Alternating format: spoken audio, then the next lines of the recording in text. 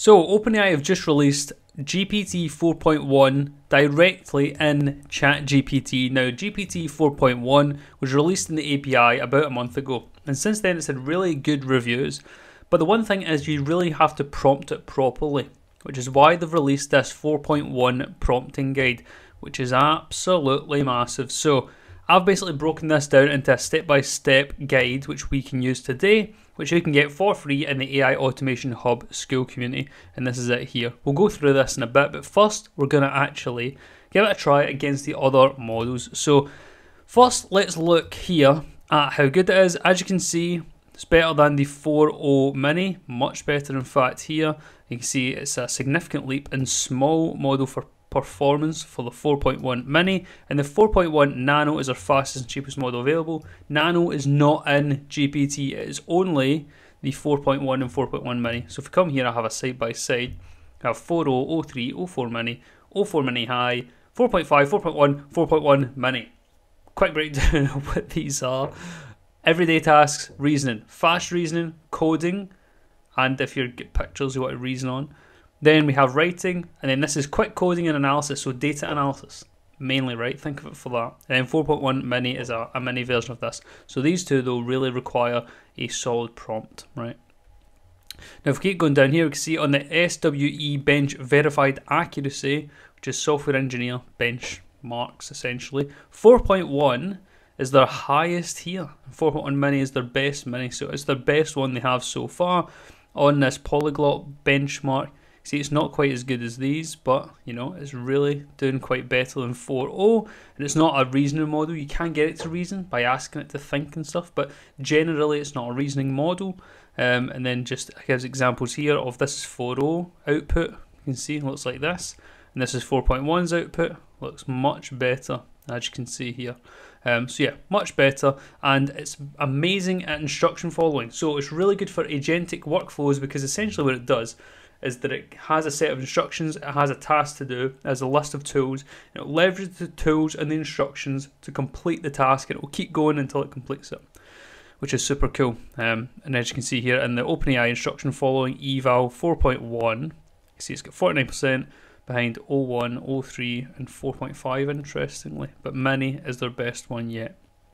Multi-challenge, blah blah blah. So yeah, as you can see, it's really good. So let's give it a try. Today I have some CSV data, which I've gotten from Gemini, just made up data. And then here we have this big massive prompt, right? TLDR, what is the prompt? Basically, I went into here and got our AI tools and updates, this prompting guide, pasted that in with a basically asking for sales analysis. So we've got up here, blah blah blah blah blah. Have this complex analysis question. Please analyze the provided sales data to provide a comprehensive overview of the company's performance during Q1. It should address be presented as a summary report, include the relevant numbers, overall performance, revenue, order value, and break it down, right? And then it has a bunch of other stuff. And so basically I put this at ChatGPT with then the instructions, and it's giving me back this here, which asks for an MD, so that I can easily copy and paste the whole thing.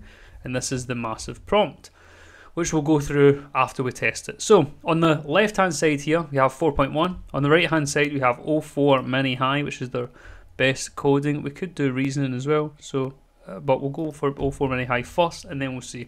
So let's push this up. We'll do it for both. We'll see how fast they can do it. So this one's thinking, this one's starting and analysing. I have a suspicion that 4.1 will be faster and better based on what I've seen so far. But we will let them run out and see. Oh wow, boom. That was actually really quite fast. Is it done? This one's still thinking, but it's giving me a markdown. Great, I've got your prompt CSV process file, markdown support as specified. Let's start by loading inspection and sales data. Overall performance, sales drivers, customer and regional insights. It's interesting, data validation and further questions. So further analysis is pretty cool. So we can get it to do the further analysis. I do like how it's in this MD format. I don't know if it asked for it to be in MD. Oh, no, there I do. Return a response in markdown format. So this one listened to instructions. This one it actually didn't, or it didn't put it back out properly, because this is in Markdown and then it's rendered inside ChatGPT. The way you can tell that is if you just copy something here and paste it in, you'll see it comes up with all this. This is Markdown. So we can see here that it comes up overall performance. So let's compare them side by side. Overall performance, the same numbers, basically the same thing.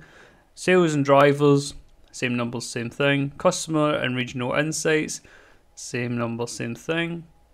And data validation and further questions, pretty much exactly the same, which is actually really quite interesting. But the problem here is that 0.4 mini high it had taken ages, right? Whereas 4.1 was a lot faster, and it did give us actually the same thing. What's the data quality and potential issues? No issues found.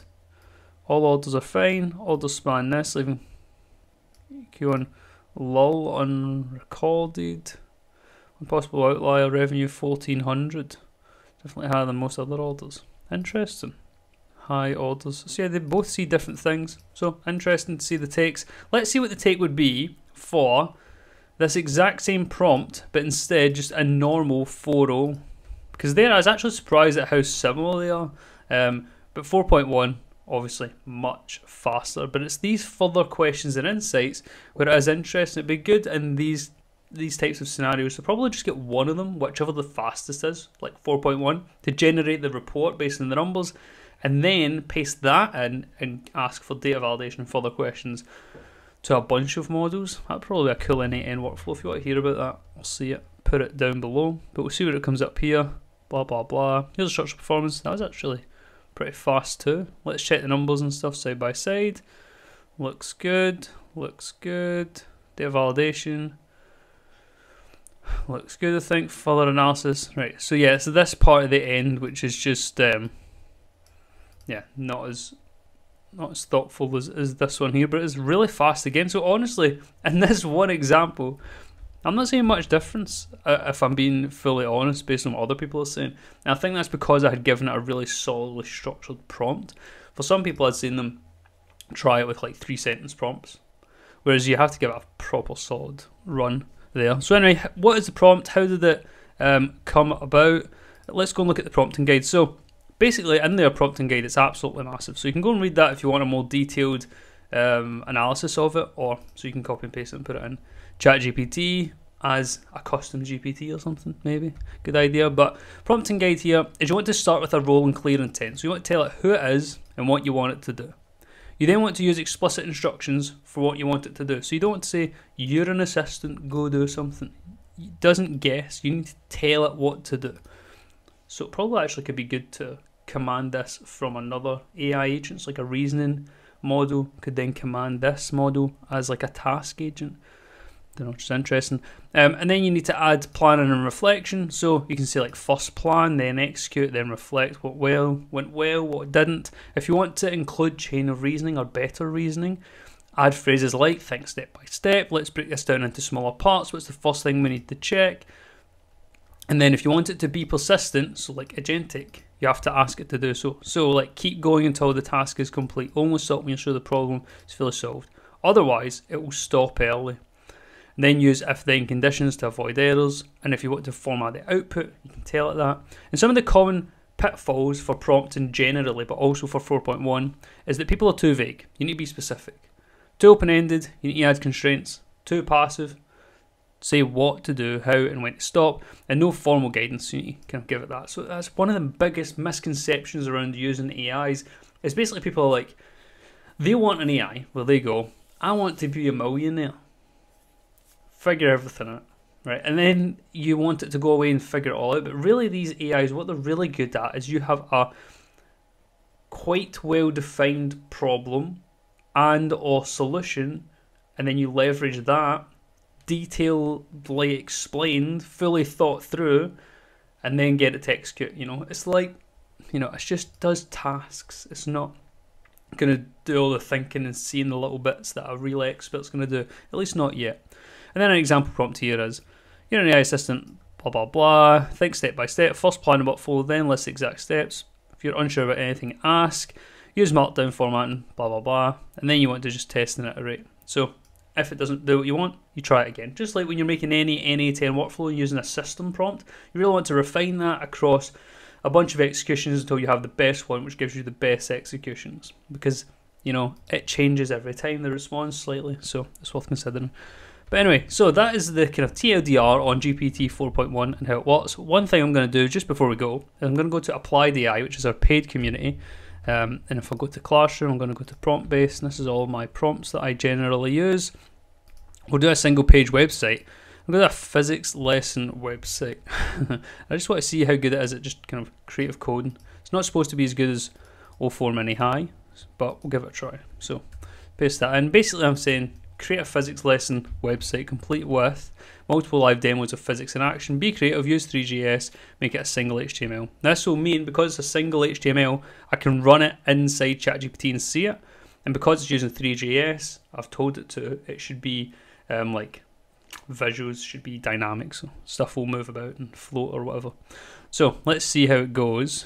You can see here, 04 Mini High is actually rapid here. I suppose 4.1 is doing not too bad as well. And we'll see as well how creative they can be, because as I was saying, 4.1, you ought to give it as clear of a set of instructions as you could. So really, you want to get this prompt that I'd sent in. Where's it gone? Physics lesson. And you really want to like run this by an LLM or a couple, use your brain as well, and figure out what's the best way to actually fully make it. It's like when people use Lovable as well. You really want to flesh out what you want to make by talking to some like 4.0 or something, or even a reasoning model. Then really flesh out the idea, think of the tech stack, etc. Then you slam it into Lovable and let Lovable actually build what you want to make.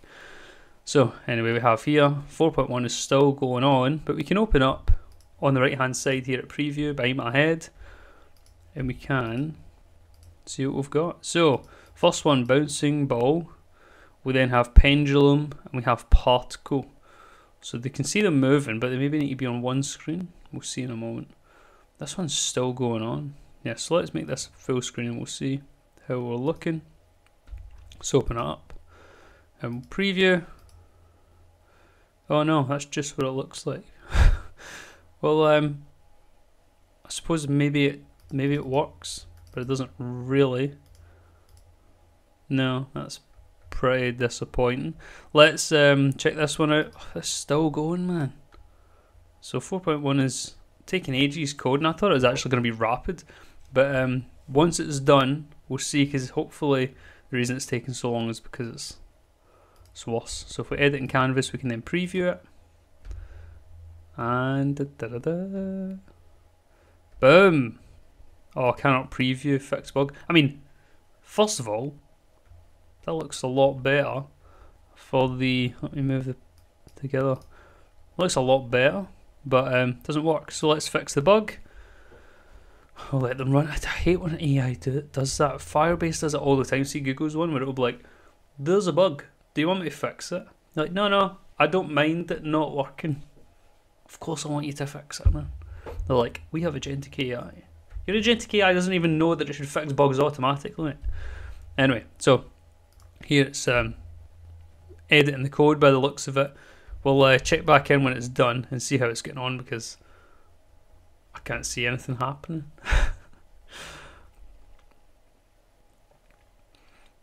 It was taking that long. I started eating. I've come back and it's failed to edit. So there you go. I mean, is it a game changer? No. Apparently when people are giving it small prompts, it was faster. But there you go. From my testing, it's not that good. Is it worth even considering having? It doesn't look like it. Should you use it in your end-to-end workflows for AI agents? Yes, consider it. But inside ChatGPT, should you use it? Well, it's just another one to run it by, run your ideas by, run the answers from other ones by, but generally, not impressed. So anyway, if you liked the video, like the video. If you didn't, comment why. We'll try and make it better.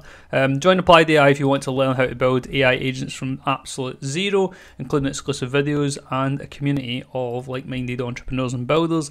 If you want the templates and stay up to date with the latest in AI, join the AI Automation Hub. It will be officially released when we hit 10k, which will probably be not long after this video comes out. Anyway, till next time, I'll see you later. Take care. Bye bye.